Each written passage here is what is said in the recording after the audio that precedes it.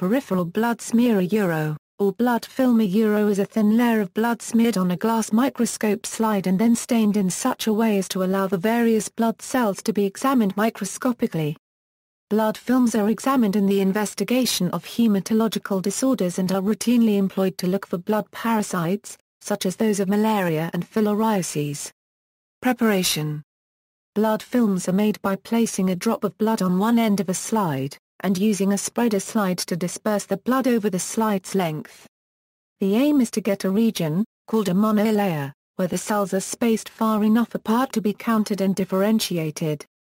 The monolayer is found in the feathered edge created by the spreader slide as it draws the blood forward. The slide is left to air dry, after which the blood is fixed to the slide by immersing it briefly in methanol. The fixative is essential for good staining and presentation of cellular detail. After fixation, the slide is stained to distinguish the cells from each other. Routine analysis of blood in medical laboratories is usually performed on blood film stained with Romanowski, Wright's, or Giemsa stain. Wright-Giemsa combination stain is also a popular choice. These stains allow for the detection of white blood cell, red blood cell, and platelet abnormalities. Hematopathologists often use other specialized stains to aid in the differential diagnosis of blood disorders. After staining, the monolayer is viewed under a microscope using magnification up to 1000x. Individual cells are examined and their morphology is characterized and recorded. Disorders. Characteristic red blood cell abnormalities are anemia, sickle cell anemia and spherocytosis. Sometimes the microscopic investigation of the red cells can be essential to the diagnosis of life-threatening disease. White blood cells are classified according to their propensity to stain with particular substances, the shape of the nuclei and the granular inclusions. Neutrophil granulocytes usually make up close to 80% of the white count. They have multilobate nuclei and lightly staining granules.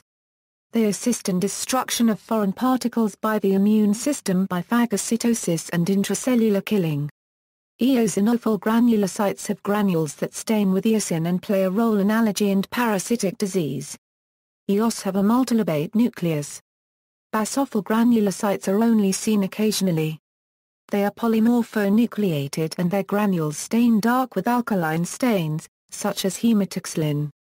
They are further characterized by the fact that the granules seem to overlay the nucleus.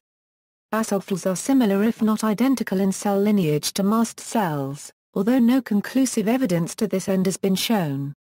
Mast cells are tissue basophils, and mediate certain immune reactions to allergens. Lymphocytes have very little cytoplasm and a large nucleus and are responsible for antigen-specific immune functions either by antibodies or by direct cytotoxicity. The distinction between B and T cells cannot be made by light microscopy. Plasma cells are mature B lymphocytes that engage in the production of one specific antibody. They are characterized by light basophilic staining and a very eccentric nucleus. Other cells are white cell precursors.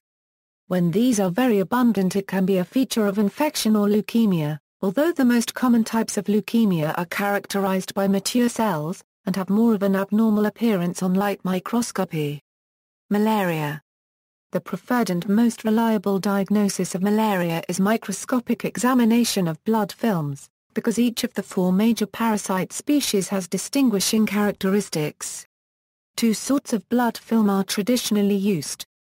Thin films are similar to usual blood films and allow species identification, because the parasite's appearance is best preserved in this preparation. Thick films allow the microscopist to screen a larger volume of blood and are about 11 times more sensitive than the thin film, so picking up low levels of infection is easier on the thick film, but the appearance of the parasite is much more distorted and therefore distinguishing between the different species can be much more difficult. From the thick film, an experienced microscopist can detect all parasites they encounter.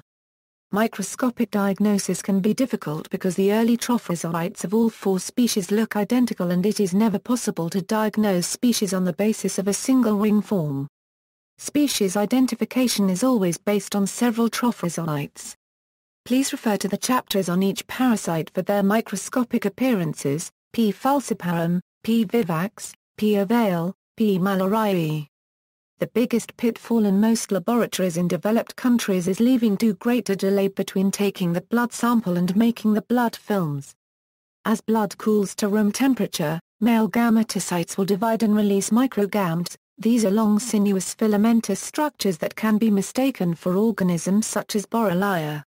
If the blood is kept at warmer temperatures, schizonts will rupture and merozoites invading erythrocytes will mistakenly give the appearance of the acyl copyright form of P. falciparum. If P. vivax or P. ovale is left for several hours in EDTA, the buildup of acid in the sample will cause the parasitized erythrocytes to shrink and the parasite will roll up, simulating the appearance of P. malariae. This problem is made worse if anticoagulants such as heparin or citrate are used. The anticoagulant that causes the least problems is EDTA. Romanowski stain or a variant stain is usually used. Some laboratories mistakenly use the same staining pH as they do for routine hematology blood films. Malaria blood films must be stained at penthouse 700, or Sha 1/4 FFNER's dots and James's dots will not be seen. Popular culture: in the television series Dexter, serial killer Dexter Morgan keeps samples of his victims' bloods in blood slides. References